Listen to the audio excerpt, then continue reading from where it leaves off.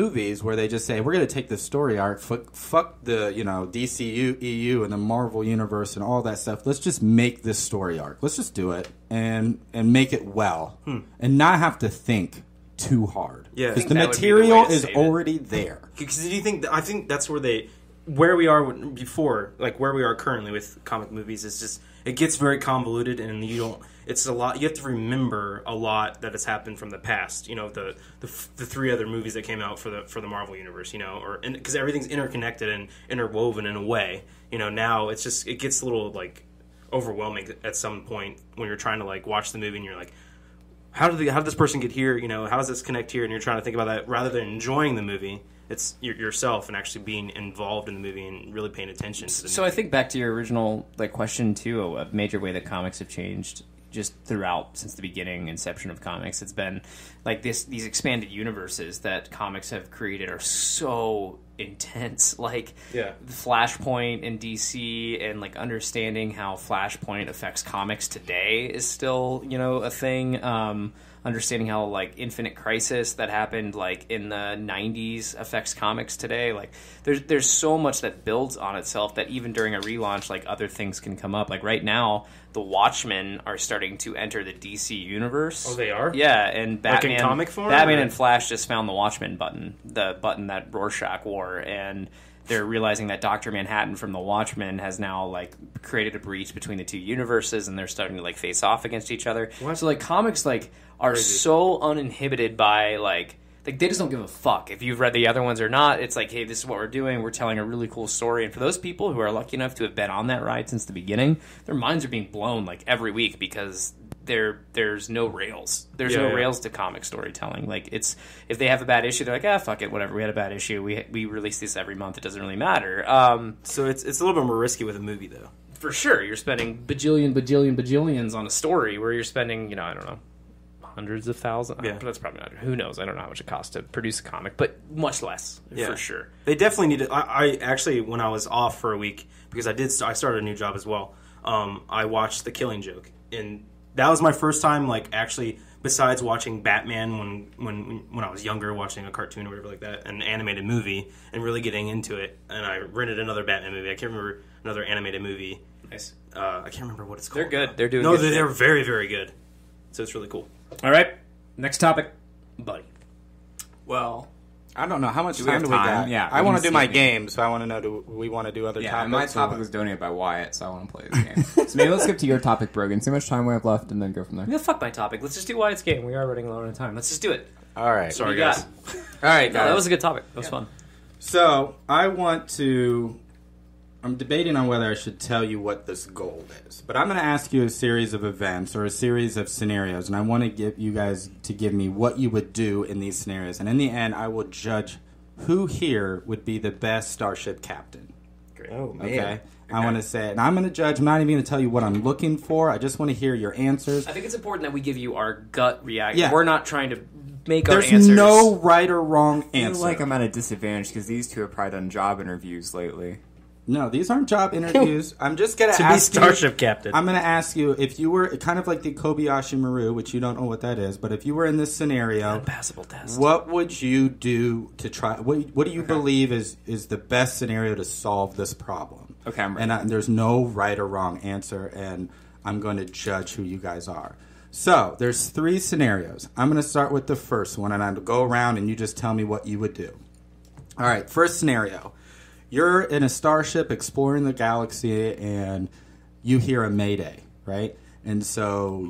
from the ship, or...? Yes, from another ship. Oh. You hear a mayday, and you go over to the other ship, and you see that it's on fire, and it's about to explode. And you realize that there's 50 people on board. So you teleport those 50 people onto your ship to save them, and as soon as you do that, their ship explodes.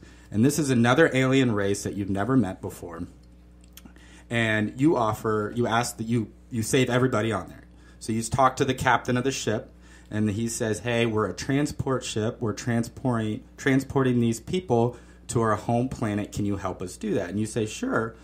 One rule is that you're now on my ship. I am the captain, and you have to abide by my rules, and I'm in charge. I am the captain now. Correct. Right? And your captain says, okay, that's fine. what I'm doing is I'm carrying 30 prisoners back home. These are prisoners, these are hardened criminals, and I'm carrying them back home. Can you help me set them up in jail cells? And you say, sure. So you set them up in jail cells, you say you're in charge, and you're going to take them home and deliver them to their own people. Later, though, you find out that these criminals are, anywhere from adults to minors, from theft to murder, to small trespassing all the way. And you find out that their policy is you are guilty till proven innocent, and if you are guilty, you are sentenced to death. Right? And you find that out about these people. So these people, no matter what their crime is, they're sentenced to death, and their children If 6 they're years guilty, old, right? but it's guilty till you're proven innocent, and these people all have been found guilty. All right? So some of these people could be innocent, but they weren't able to prove it. What do you do? Who would like to go first? I'll go first. This does feel like it was probably a Deep Space Nine episode. True or false? It was not. Okay. Could have been. Could have been.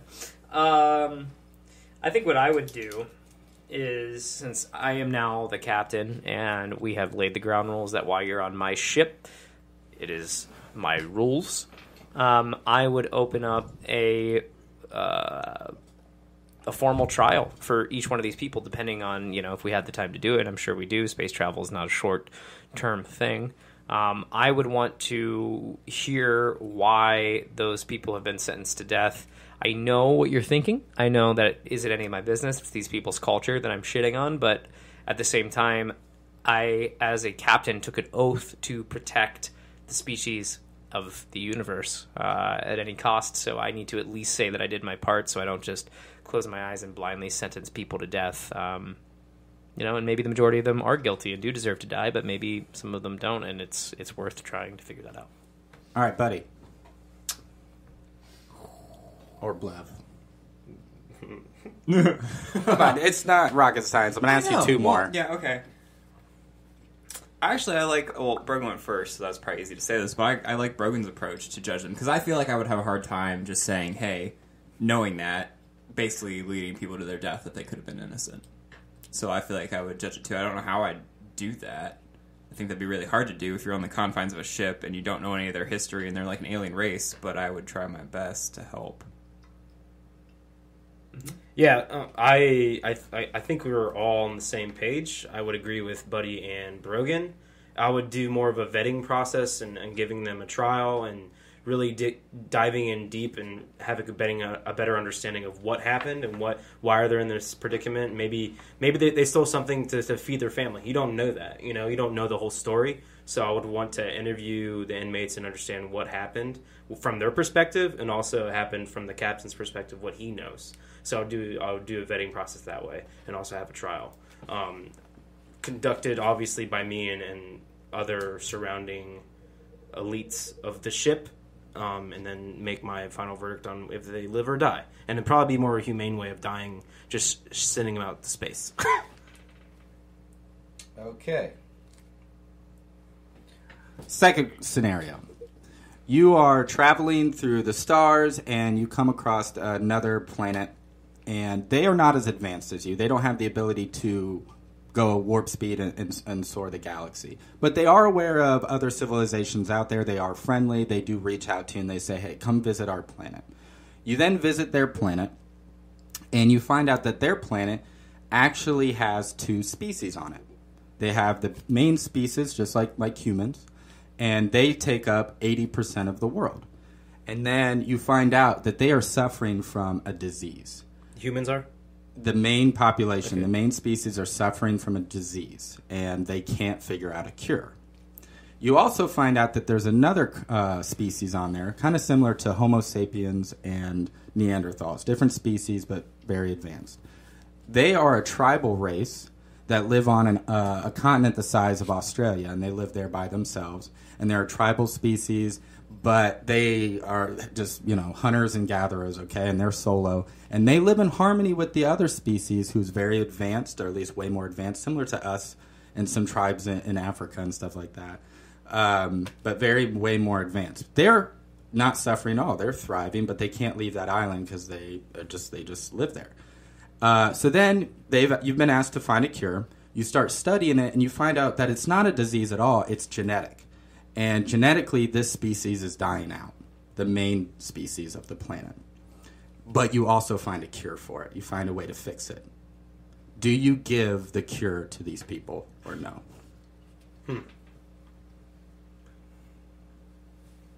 Yes. Wait, what was the second species there for?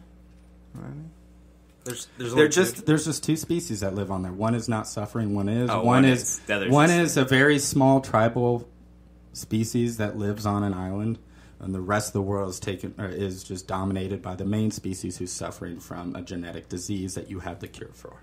Do you have an understanding of why they are suffering from this disease? Like you, It's genetic. well, I understand that. So like genetic, like how? Like is this because it's been passed down fully, or it's just been Yeah, mutated? it's been in there. a way? It's been in there. It's been in the species for generations, and it's just slowly getting worse as generations go by. What's the relationship between these two tribes again? Are they peaceful? Or Yeah, are they're they, peaceful. They just live separately.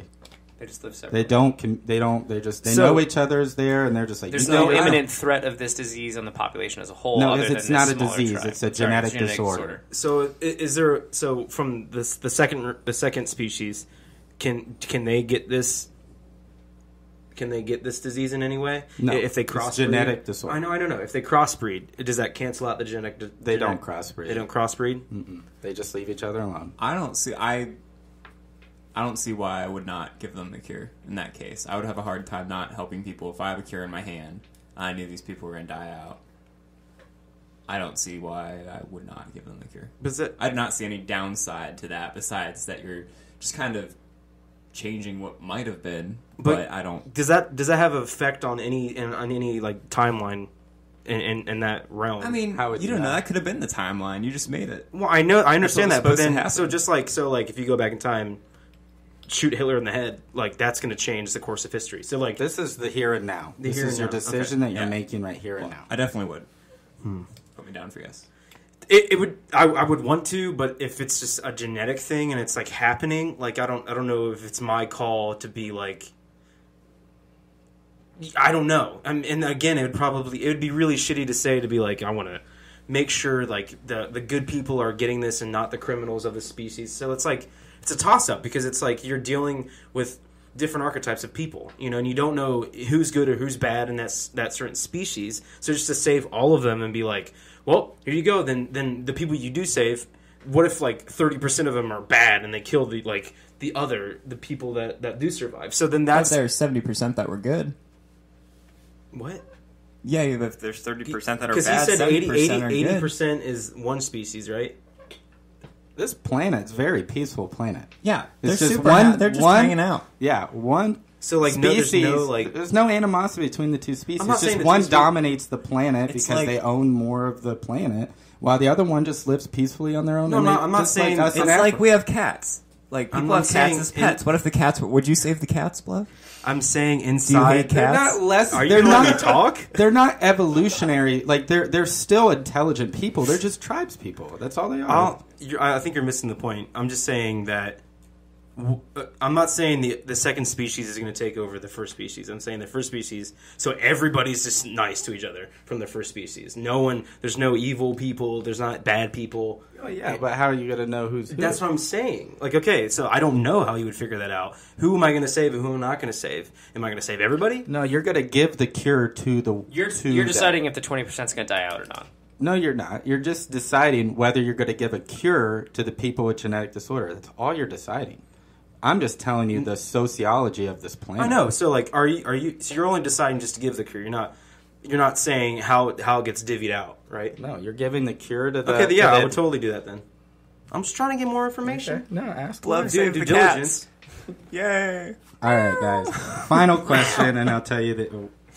I'll give you who should be the captain. Are you like reading this off of BuzzFeed or what? No, these are. I'm not reading them off anything. Okay. All Go right. ahead. So you and your ship, your exploration ship, decide to go to a planet that you are, you know exists. You know they exist, but you're not super. You don't know them very well, and you find out it's a paradise planet. It's tropical, beaches everywhere. It's just a big resort, right? Beaches And everywhere. Sandals. Sandals. It's the giant. Yeah, the planet's called Sandals, right? It's a humanoid species, and planet's called they're